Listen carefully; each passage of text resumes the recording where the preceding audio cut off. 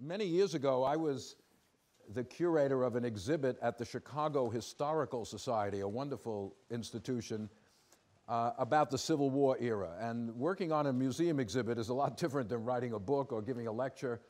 And they said, you know, you write these wall labels, you know. So they said, okay, you write a wall label here on slavery.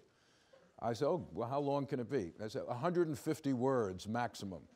So I had 150 words to try to describe the history and institutional nature of slavery. That was not easy. Now we have a whole lecture today, so I'm going to try to give you the entire history of slavery in one lecture, which is also not easy. On our reading list, we have David Bryan Davis's Inhuman Bondage, which is about as good a summary of the historical development of slavery as you're likely to find. So that's well worth reading. And just to reiterate one more time, it's very important to do the readings each week because the discussion sections will discuss the readings. So what is slavery anyway? The word slavery is used and abused in many, many ways and times. Inequality is not slavery. Exploitation is not slavery. In other words, I believe we should be fairly precise. The American revolutionaries before independence claimed that British taxation without representation, was reducing them to slavery. Obviously, this was a metaphor. They weren't really being reduced to slavery. But slavery is a kind of all-purpose metaphor for oppression, inequality. I've heard people say on TV, maybe that's not the best place to find this, stop and frisk is sort of like slavery, you know? No, it isn't.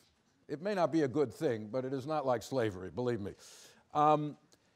Orlando Patterson, the sociologist at Harvard, wrote a book years ago about slavery in which he identified like 200 different systems of slavery in world history.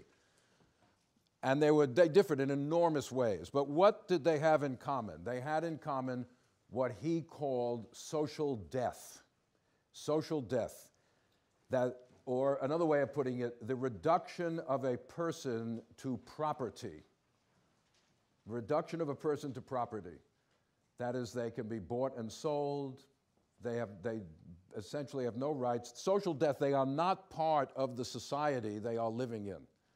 That doesn't mean they're unequal. Being part of the society doesn't mean that you are treated equally. In every society, people are treated unequally. But slavery is a specific form of that, where people are reduced to chattel property. Now, sad to say, slavery has existed as far back as you go in human history. You can find slavery. That's a sad commentary on our species. And it exists today in various places. In fact, a couple of years ago, a bus pulled up on Amsterdam Avenue here called the Florida Modern Day Slavery Museum, and this is their brochure, where it was a bus which was an exhibition, a traveling exhibition about slavery in Florida today, or 2 years ago. There have been a whole series of cases coming out of Florida. I don't mean to single out one state, but they seem to be a little out of date down there.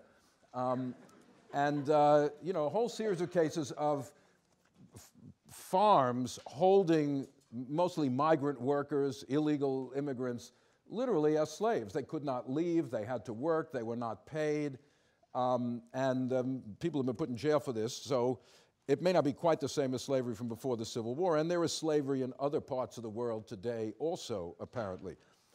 And slavery existed in the Roman Empire, as you all know, in ancient Greece, in Rome. It persisted into the Middle Ages in the Mediterranean. It died out in Northern Europe, in England, etc., but it persisted all through the Middle Ages in the Mediterranean world. In the 14th century, there was an active slave trade in the Mediterranean of people brought northward from Africa below the Sahara, and also people from Eastern Europe.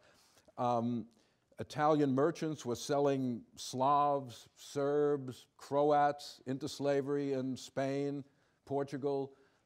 In fact, etymologically, the word slave in English comes from Slav, because all these Slavic people were being held as slaves. This is in the 1300s, etc. In other words, in general, the idea that freedom is an inherent right of every person is a relatively new notion in human history.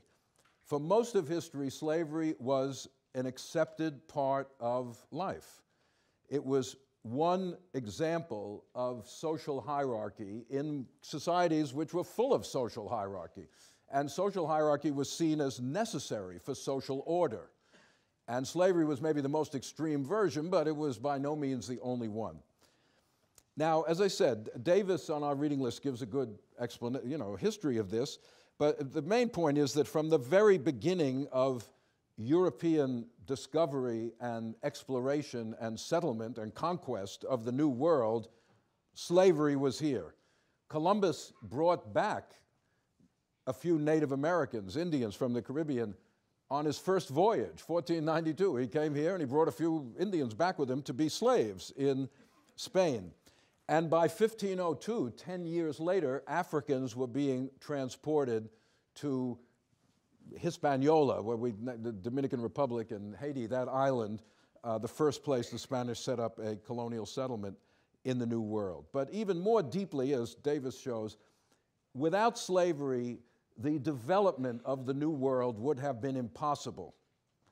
Modern capitalism, the money that went into the Industrial Revolution, the settlement of the Western Hemisphere, all those things depended on slavery in a large measure. The slave trade was a gigantic part of world commerce in the 17th, 18th, 19th centuries. To show you the centrality of slavery, from 1500 to about, let's say, 1820, it's estimated about 12.5 million people crossed the Atlantic from east to west. 12.5 million people over 3 centuries. Of those 12.5 million people, about 10 million were slaves. 2.5 million were Europeans. So the number of slaves brought over vastly outnumbered the sort of free migrants.